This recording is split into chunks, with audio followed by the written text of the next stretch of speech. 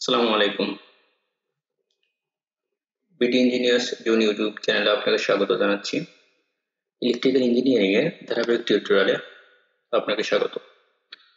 আজকের টিউটোরিয়ালে আমরা আলেকজান্ডার এবং সাদিকু এর ফান্ডামেন্টাল অফ ইলেকট্রিক্যাল সার্কিটের চ্যাপ্টার 11 এর এক্সাম্পল 11.15 করব। এখানে বলা হচ্ছে when connected at 120 volt RMS 60 Hz power line, the load absorbs 4 kilowatt at a lagging power factor of 0.8. Find the value of capacitance necessary to raise the power factor to 0.95.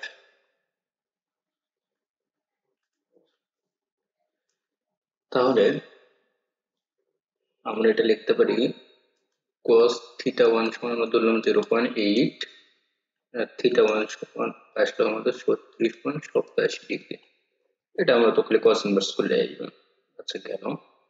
আর এখানে আমাদের ধরলাম হচ্ছে cos theta 2 আছে 0.95, তাহলে theta 2 এর মান কত আসবে?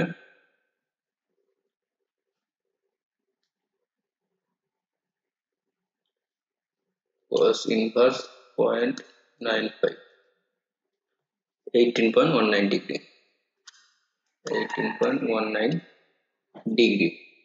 তাহলে আমরা এখানে যদি একটা অ্যাঙ্গেল আঁকাই, পাওয়ার অ্যাঙ্গেল যেটাকে বলে,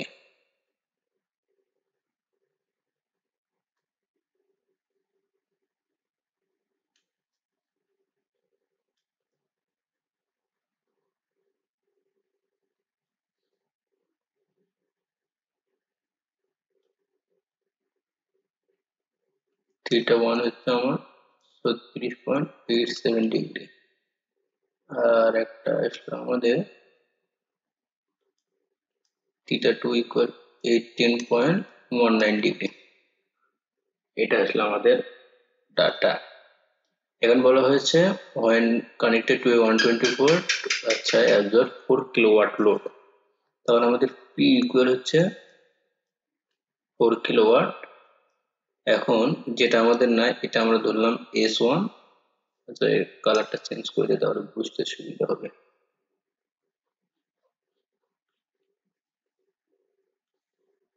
এটা আমাদের S1 S2,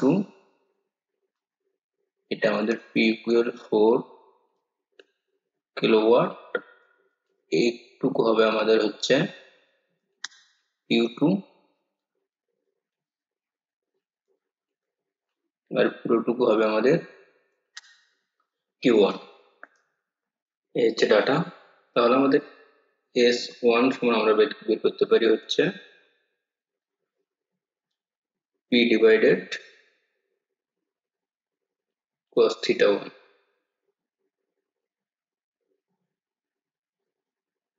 ঠিক আছে, কারণ আমরা যদি cos P কে cos theta দ্বারা ভাগ করি তাহলে আমরা S এর মান পাবো।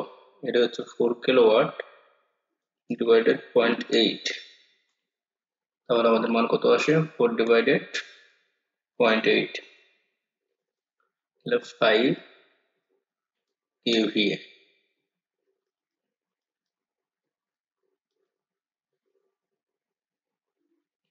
Q1 সমান হচ্ছে S sin theta 1, তাহলে S এর মান আমাদের 5, sin theta 1 এর মান হচ্ছে 36.87 ডিগ্রি।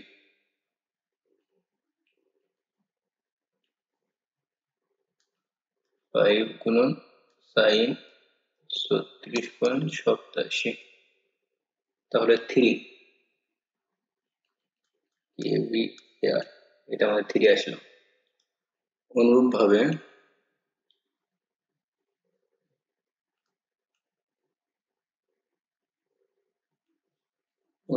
আমরা যদি S2 বের করি,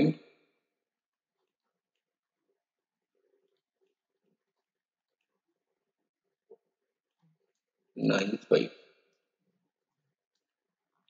4 divided 0.95 4.21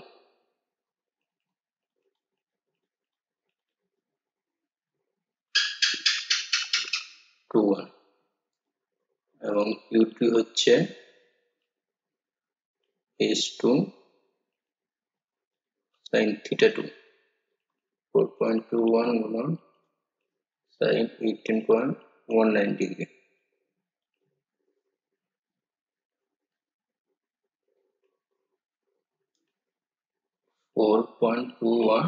multiplied by sin 18.19 degree 1.31 kVAR 1.31।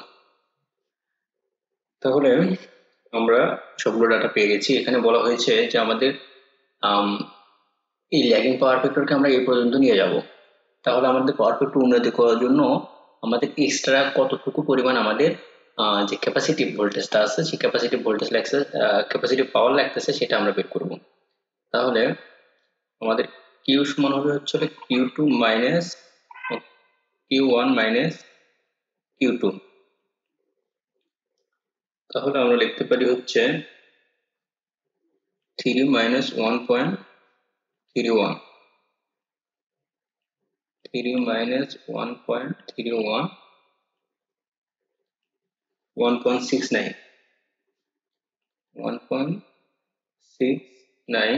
kVAR। আমাদের এইটুকু ক্যাপাসিটিভ পাওয়ারকে বৃদ্ধি করতে হবে, বা এটা আমরা ক্যাপাসিটিভ পাওয়ারকে যে বৃদ্ধি করতে হবে সেটা আমরা পেলাম এটার মান।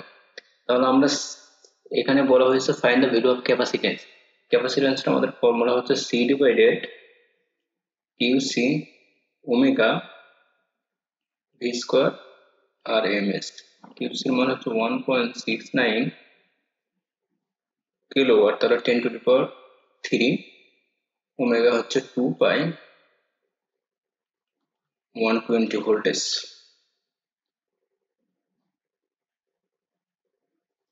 ওমেগা 2 পাই f 60 বাদ করে গেছে 2 পাই f।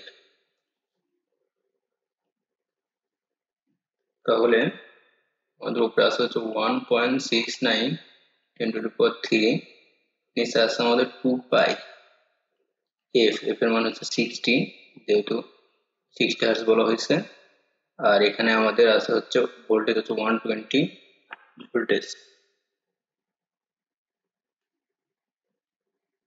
তাহলে আমাদের আসলে 3.113 ইন্টু 10 ইনভার্স 4, বা এটাকে যদি আমরা হিসেবে নেই, কি বলে মাইক্রোফ্যারাডে নেই, তাহলে আমাদের 311.3 আসবে মাইক্রোফ্যারাড। এটা আমাদের অ্যান্সার। আশা করি অঙ্কটি বুঝতে আপনাদের কোনো সমস্যা হয়নি। যদি কোনো সমস্যা থেকে থাকে কমেন্টে জানাবেন, চেষ্টা করব উত্তর দেওয়ার জন্য। ধন্যবাদ সবাইকে এতক্ষণ সময় দিয়ে পাশে থাকার জন্য।